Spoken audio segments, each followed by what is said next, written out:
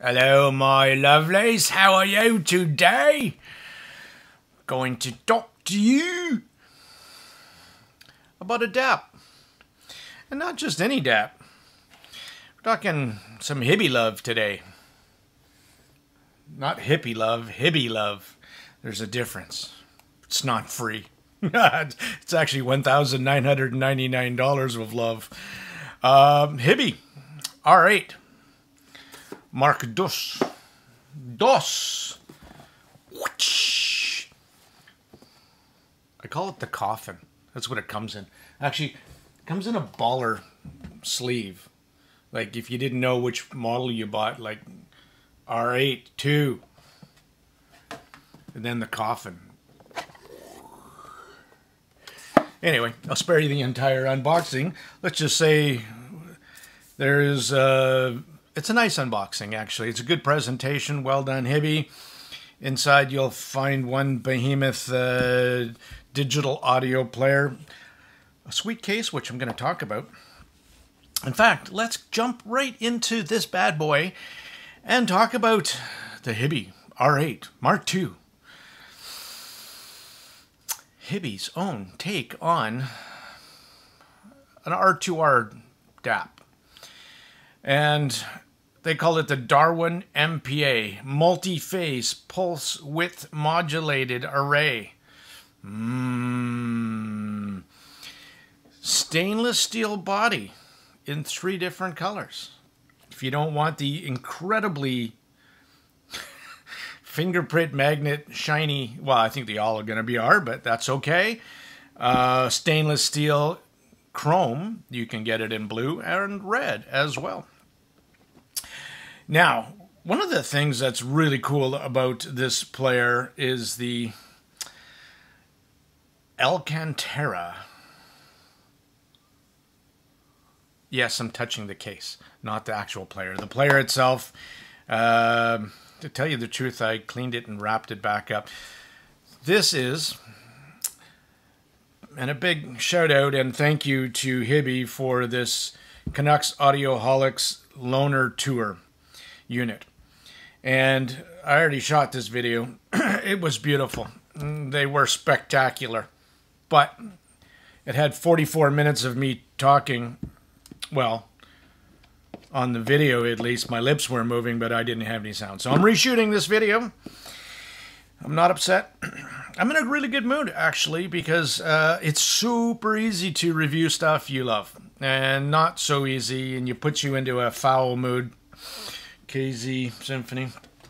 And I'm out of that funk, and I'm in a good funk with this unit. So this is a smashing player. If you can't tell already, with my mood, I really like this player. A lot.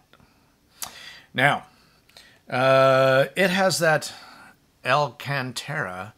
It is like, if you've never seen it before, it's like a fuzzy velvet.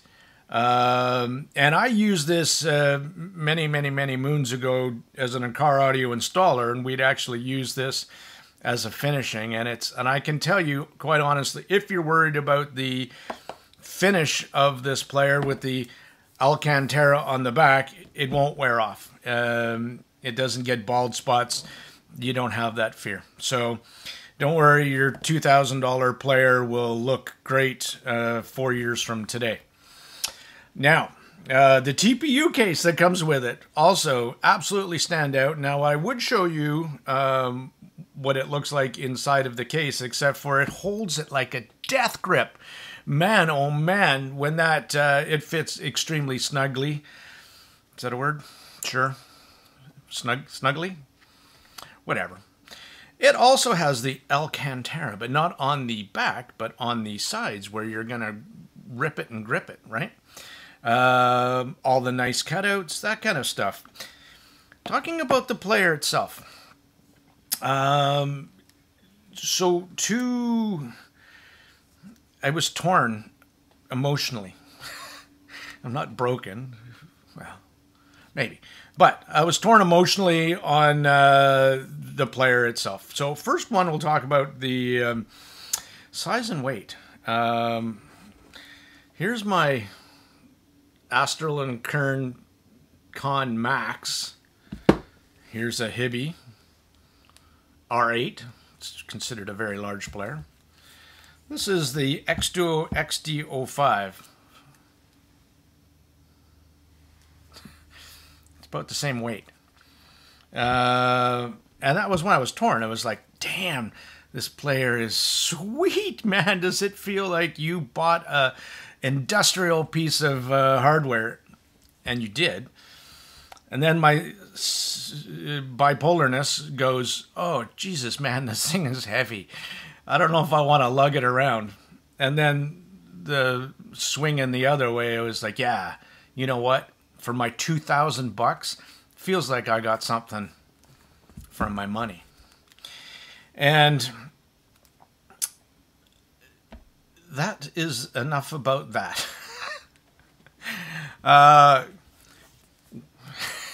So the big one, which is the DAC chip itself. I'm not going to go into massive details, nor am I going to go to massive in-depth for the software. There's enough out there, and the Hiby software is been out there a long time, but I am going to point out a couple things. If you've never used a Hiby DAP or the hardware before, I'm going to go over a couple things that I think are absolutely stand out. So that house DAC chip that they developed inside of this thing has its own signature, and we'll talk about that as well. And I think that's more important than the nitty-gritty circuits and nobody, well, a couple people will give a shit about, but for the most part, let's talk about its sound, right? Let's do that. So a couple of things that I thought were interesting in this DAP, though, is, and I've had this before in the R6 Pro 2, is it has a Class A and a Class AB circuitry. Now, I have Class A Sumo power amps in my listening downstairs, and they get super toasty and warm, and I typically turn them off in the summer when I'm not listening to them. I know you shouldn't, but I did. And I like leaving them warm or leaving them on in the winter because it heats up the room. So same thing here. It does heat up a bit more. And if you put it on Class A and turbo mode, you're going to get a bit of a heater. Now, that being said, I can't hear a difference between Class A and Class AB. Maybe some of you have better ears than me, but same as the R6 Pro 2, I can't hear a difference. So leave it on A and B. A and B? AB. Now the head amp power supply is standard defaults to plus or minus 6 volts on the amp rails. But you switch this bad boy to turbo mode and it unlocks plus or minus 7.5 volts. So that's 25% more for you. The Count Dracula would be impressed. Now, it does run hotter, again, and you get 20% less runtime. So why the hell would you hit turbo mode? Well, you can use that to use for hard drive headphones. And we'll talk about that, and I'll give you some examples of what I used and my experience about its power, because one of the things that made me sell my R6 Pro 2 was the very short battery life, and yeah, so that was probably the big one for me, where I could get through a listening session, but I had to charge it up right away. So this doesn't have that issue, by the way. So R6 Pro 2 users, listen up. So the battery is massive. That is also accounting to why this thing is also very large and in charge. 12,000 milliamp hours. It's a big battery. They're saying you get, on worst case scenario, on 4.4 balanced, you would get 11.5 hours on Class A mode. But again, I never needed that. At 4.4 balance is where most of my listening was done. 18 hours of actual runtime on Class A and 21 hours on Class AB. And I can honestly tell you, because I thought it was a bit of a... on here it does, you pull it up and you start it up and it says 2 days worth of battery life remaining. So I thought that was a bit of a overstatement, but it actually isn't. This battery is a beast. So maybe one of best in class, that's for sure. Some things that when I was going through all the marketing hoopla, I came across something that was kind of interesting for me, the pure copper battery frame. And I'm mentioning this because they say in their marketing hoopy that it keeps the R8 Mark II cool. And I will tell you that that is an absolute truth. Even with me driving it as hard as I possibly could, as loud as I could possibly take, it kept its composure and really never even got warm. So what they did inside, and with the stainless steel chassis and that copper battery frame, works. It does great heat dissipation, which would translate to you and me as longevity. When circuits dry out and get hot, that's what causes failure. So, well done, Hiby. Something else I noticed that was standout was the super fast Qualcomm Snapdragon 665, which basically means that when I'm mucking around, when I'm trying to find share, and I punch in CH and then it hits H, and I have to go back, and then I hit, and then I use the Shanling M8 and it's better. But then I pick up the Hiby R8 Mark II and it's lightning fast. There's no delay. And when I punch in share comes up. Thank you, Hiby. So the processor works. Also, for watching movies and delay, I will tell you that I watched Shrek, and it was epic. There may have been a brownie involved, but I still thought it was pretty damn good and funny. I was using wireless on that time, so I was also using a wireless dongle, which I also talk later about this as well. And I didn't experience any lag. So you can watch movies on this bad boy as well. It's got a big screen. It's very big. It's large.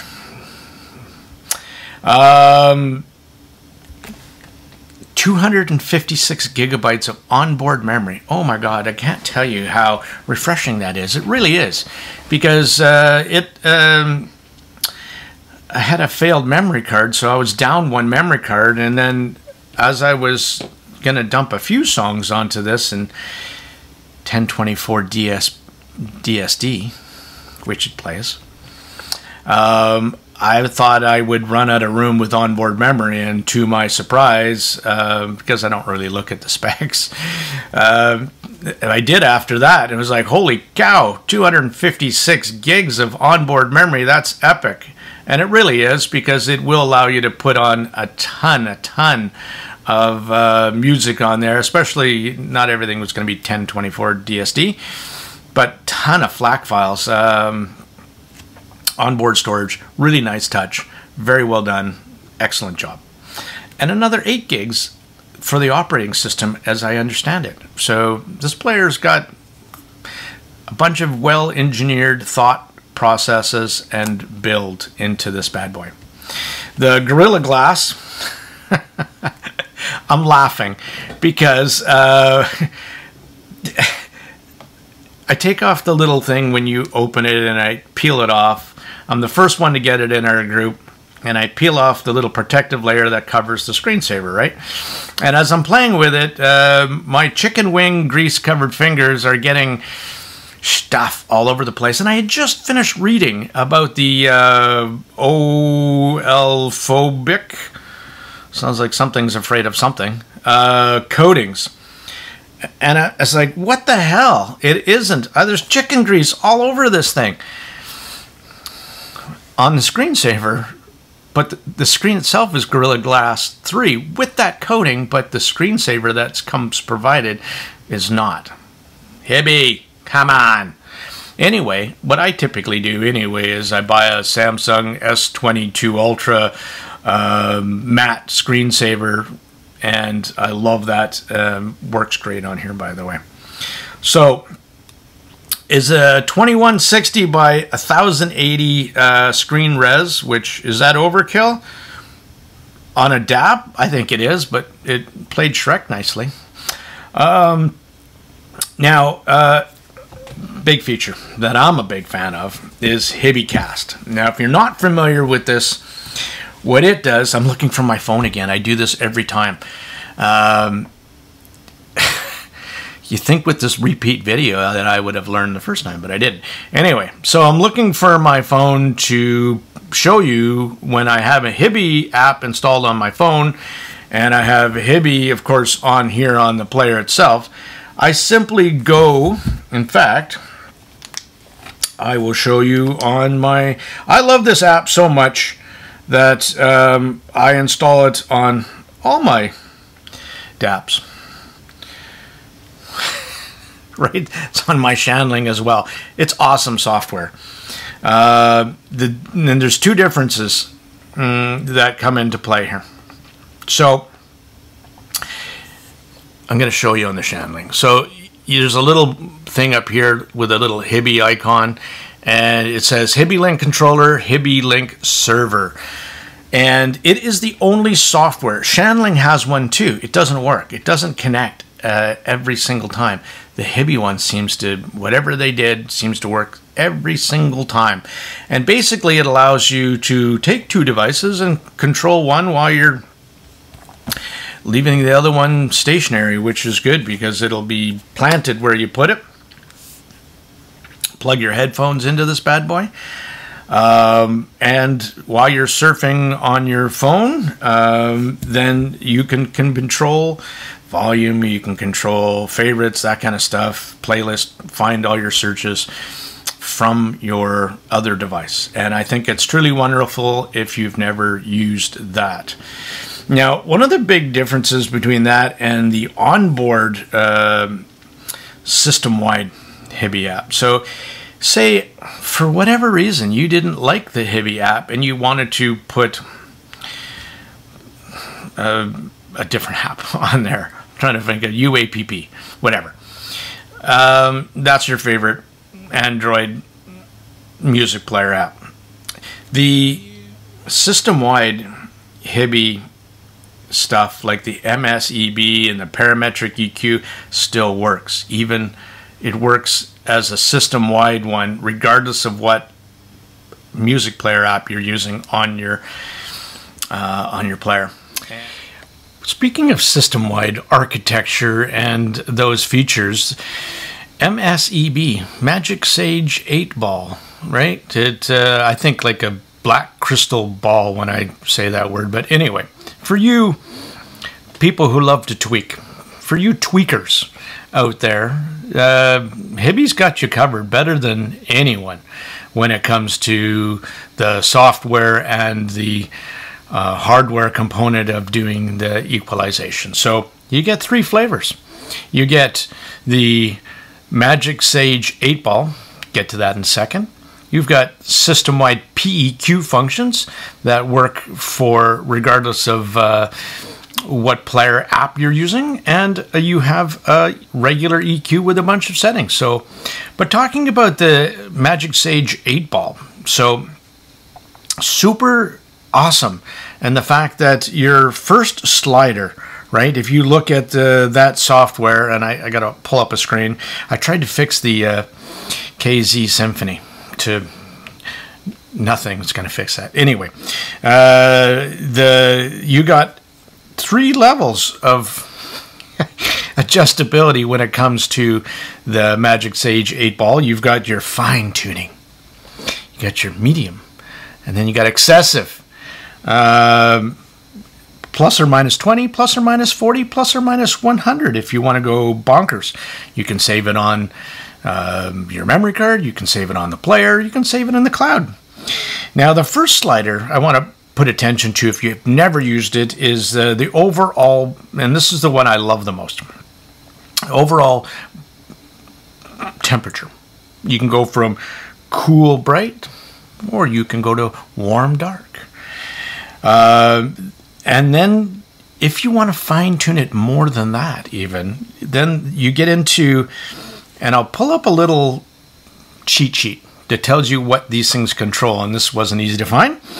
Bass extension, bass texture, note thickness, voice, female overtones, sibilance for low frequencies, sibilance for high frequencies, impulse response, and air. And with all of that, you can fine tune this anything to anything. So definitely worth mentioning. Standout feature of Hiby's. Yeah. Again, good job, Hiby. And with this new update, actually, I'll talk about that too, because this was a really nice something I encountered. So I get this thing, and I was totally expecting have to dig deep into the software, because I knew there was an upgrade, because Hiby actually announced it on Facebook, and I love that. It's like, hey, our new software is out for the R8ii, blah, blah, blah. So I, lo and behold, hook up, connect my Wi-Fi, and automatically pops up saying, hey, there's an update. Would you like to download it? And like, yeah, and I did. And it was seamless, and it was a really nice touch that I didn't have to dig deep into the menu systems to learn how to upgrade it. So, again, Hiby, you're on top of your game here. Some of the other things that I tested and I love is the wireless function. So, with my A&K, with the Shandling even, I get some lag with that. This one supports not only aptX, but also LDAC and UAT. Again, you're probably not familiar with that unless you've owned a Hiby device as well. This was Ultimate Audio Transmission, was a codec actually developed by Hiby. And I found this out when I was searching for wireless dongles, and I come across this WU1, and that's what I chose as my wireless dongle adapter, and for its standout features. Now, what is UAT? Well, I'm glad you asked, actually. So UAT is the codec developed by Hiby, and it actually transmits about 20% more information over than LDAC. Its sampling rates are higher, and so you get, and I'll talk about performance in a bit after this. So next up, let's before I get into some other things that I've versus, like the A&K Can Max and the Shandling M8, I would probably like to talk to you about its sound, because that is what the most important thing, other than functionality. Everything functions beautifully, and it's smooth, and it's fast, and away you go. But how does it sound? Well, hold on for that, actually. Now, one of my critiques of the R6 Pro 2 was that I wished it had a little bit more power, and I wish it had better battery life. And I think both of those things were really addressed with the R8 Mark II. It's got plenty of power. On 4.4, 710 milliwatts at 32 ohms. In the single-ended, you get 225. Is that enough to drive most? Well, it's enough to drive pretty much any IM, even the fat frequencies, no problem. Top that off with battery that lasts for days. The system-wide MSEB, PEQ, you get a pretty good guess of its output power. And let's talk about, in that performance-wise, how did it translate down to sound. So I would describe this DAP in 4 words: smooth, organic, analog. What the hell was the 4th word? I didn't write the 4th word down. Smooth, organic, analog.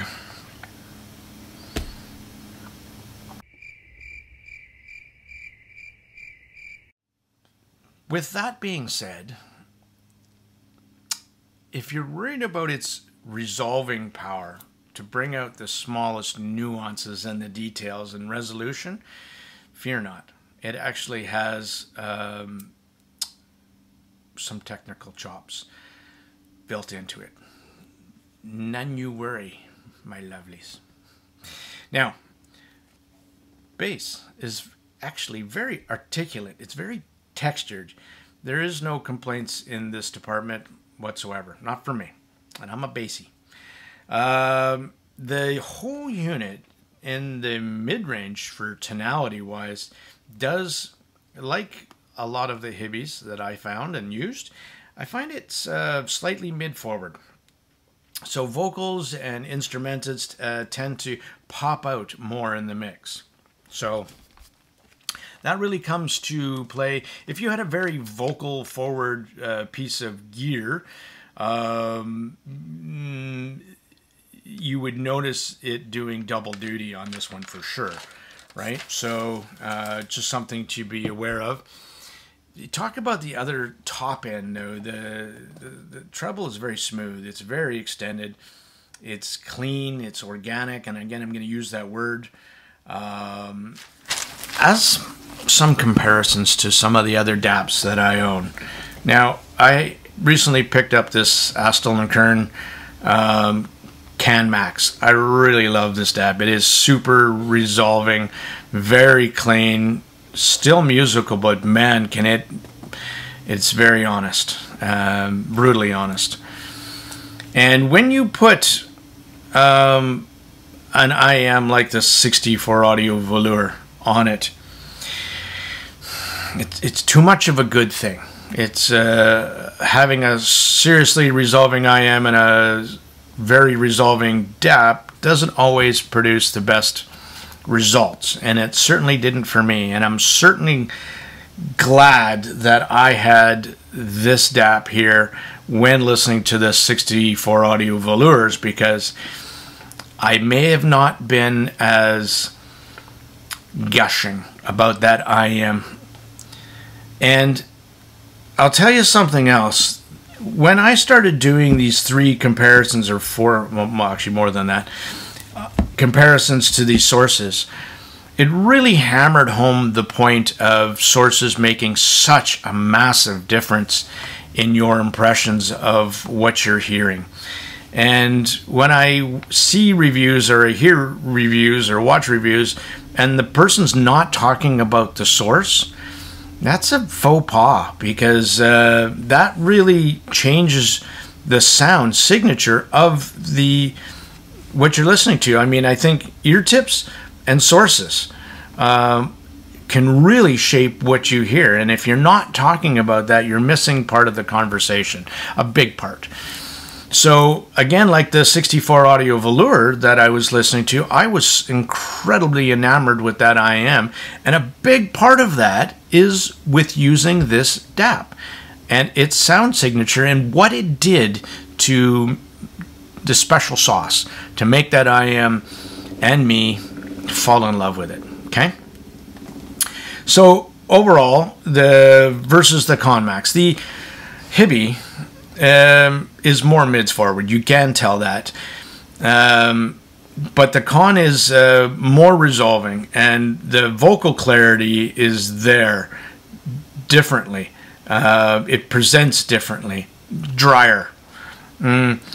The bass is faster on the Con Max, and the stage is noticeably bigger. But the R8, when I was listening to it and I was doing the A-B song, switch out, I wrote down R8 sounds like you just snuggled up on the couch with a big warm blankie. And that's, in a nutshell, how this DAP presented to me. The R8 bass has a very analog smoothness, organic smoothness. Actually, when I was looking back and thinking back on this player, that's the way it is across the entire frequency range. Very old school analog vinyl, and it's addictive. It really is. Versus the Shandling M8 now. Now that's considered a warm DAP as well, or at least I thought it was. The R8 is still warmer than the M8. But I think it's more musical. It's smoother. It's lusher. It has an overall softer presentation. Again, I'm going to use the more analog sound on the R8. And I found myself pulled into its orbit, and the way it sounds. I like the way it sounds. Timbre tonality, though, goes to the M8 for correctness, in my opinion. Like vocals, instrumental sounded a touch, and I'm being super critical here, a touch more natural, less colored, you might say. And I think the R8, though, it really just trades the technicalities for musicality. And for that trade-off, that's something I'm willing to do. Absolutely. Off of I didn't really try it off of, I did actually off of one. I don't remember what it was in 3.5 single-ended, but there wasn't an issue with power. So I moved on to 4.4, and I really wanted to put the grinds to this DAP. So first up was the 300 ohm TGX gear Serratus. Thank you, Jim, who makes these things, for this unit. And I finally got around to listening to it, and the perfect device to listen to it on. So this is 300 ohm resistance, 102 dB sensitivity. It's not exactly the easiest thing to drive. And those little buds really, in my opinion, love some juice. And boy, did this player eat it up. It has enough juice, even on low gain, to get to my, this is enough volume level. And then I put it on to medium gain, and it was like, okay, that's more than enough. And just for shits and giggles, I put it on high gain, and then went one further and put it on turbo mode. And I was like, okay, this is crazy. That has enough power, no problem. And then to prove that point, you can see in these pictures that I also tried my Hi-Fiman HE400Is, planar headphones. 93 dB, not exactly very sensitive, 35 ohms, so it's kind of close to its rated output power at the 700 milliwatts. And how did it do on that one? Well, I went to medium gain on that one and easily drives it more than enough for me. I think if you had something incredibly difficult to drive, it might not go there. But for everything I listened to, it had more than enough headroom. So not only did it have great headroom, I noticed another thing about the Hiby R8ii that I thought was really a standout that I'm mentioning now. It's very dark background. It is very quiet player. You don't hear any hiss, or you don't hear any of that. I thought it was truly standout, dark sounding. By that I mean signal and noise. Well done, Hiby. IMs. I'll get to the Meyer Audio Slevo SLT6 6BA that I absolutely adore. I think it's awesome. That is a great sounding IM, and on the A&K it does sound very nice, but there's certain times where it's a little bit, I found on a lot of information up top in metal and stuff like that, it was pushing my comfort zone, where the Shanling didn't do it because it's a bit warmer, but man, oh man, the Hiby R8ii, and next up, Zen's Mangered Up. Love that IM, it's my all-time favorite. What did this player do for me? Well, I'm telling you, those two synergize well. I wish this was my player. Those are my favorite IMs. I'm a little teary to have to send this off to the rest of the group and probably never see it again, but those two together were... Now, the 64 audio velour. As I mentioned earlier, it's too much and too much from the A&K. But on the Hiby R8 was magical. Yeah, honestly, the velour needs to be tamed, right? It needs to be put in furry handcuffs and strapped down. There's a couple of you that are probably going, yeah, you're a freak. Anyway, this was wonderful. Those two together, oh my. Okay, enough gushing. Really, that was, but I'm going to talk about one more. So I just got in this Let Shure Cadenza 4. Now this thing is monitor like flat-ish. I think Hiby, if you're watching this, you should pair up with Let Shure and do some kind of bundle deal, because this not crazily expensive hybrid IM and your player are yummy together. They really are.